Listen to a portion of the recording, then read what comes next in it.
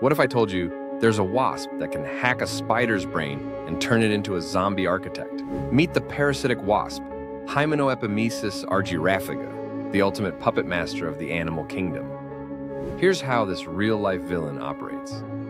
The wasp swoops in and injects its egg into a totally unsuspecting spider. Sounds like horror movie stuff, right? But it gets even weirder.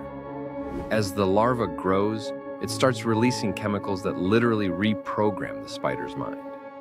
Instead of spinning its usual web, the spider suddenly crafts a bizarre, reinforced design.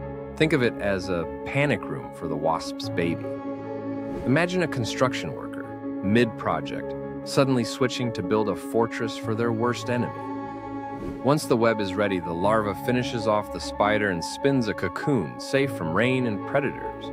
Visualize a time-lapse of a spider building a weird geometric web with a tiny wasp larva riding shotgun. So, who's really in charge, the wasp or the spider? Comment if you'd survive in a world where bugs could hack your brain, and tag a friend who'd freak out over this.